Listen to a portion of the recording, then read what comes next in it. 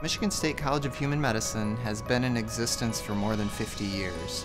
We're excited because the medical school has 191 seats in each class, and we have more than 7,000 applicants for each year. The college has undergone some recent expansion. We have 7 clinical campuses around the state, the 3 largest being here in Grand Rapids, East Lansing, and Flint, Michigan.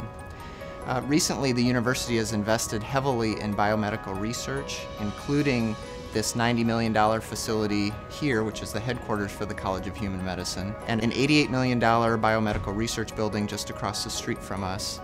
So the strength of the partnership between Michigan State University College of Human Medicine and the Van Andel Institute is centered primarily around research. The Division of Psychiatry and Behavioral Medicine at Michigan State University has some really excellent faculty working on the difficult problem of depression.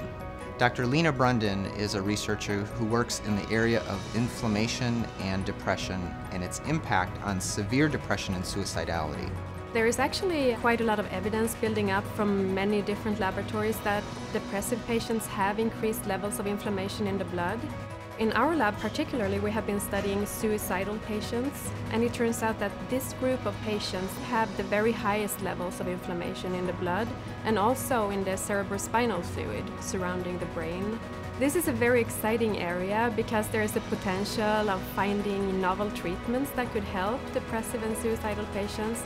So if we're targeting inflammation, there are potential treatments already available that we can use in clinical trials. Right now we're doing a large clinical study in pregnant women. So we're looking at the levels of inflammation during pregnancy and also in the placenta at delivery.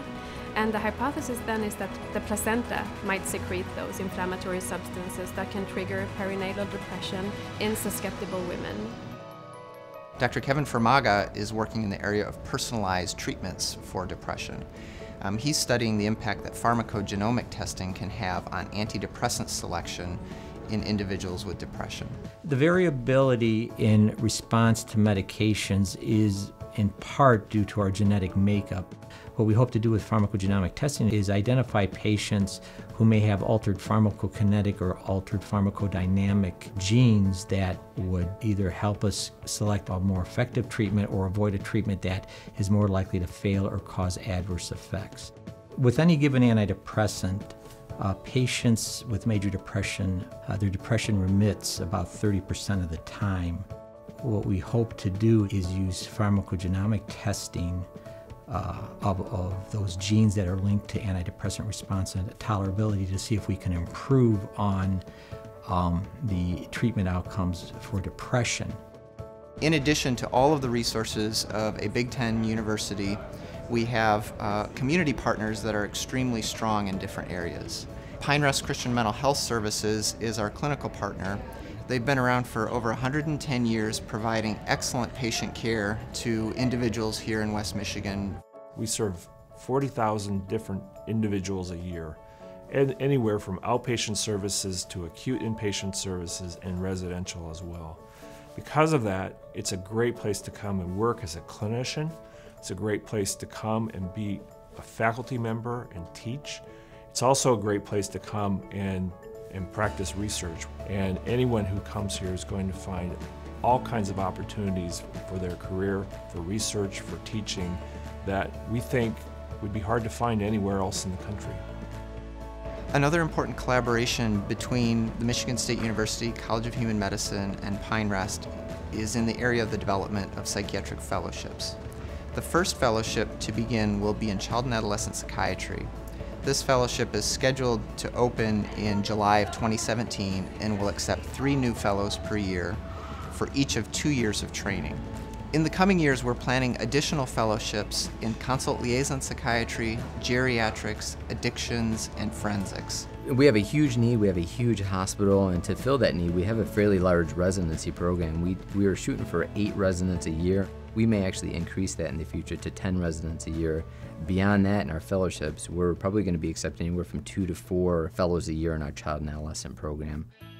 Dr. Vitaly Voitenko has been spearheading the collaboration between the Michigan State University College of Human Medicine and Pinecrest in its application to be part of the National Network of Depression Centers of Excellence.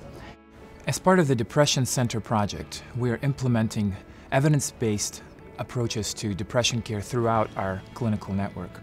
We're also leading the way in implementing measurement-based care to allow us to see which treatment conditions allow patients to get better. In addition, patients who don't improve with standard care can now benefit from our treatment-resistant depression consultation program.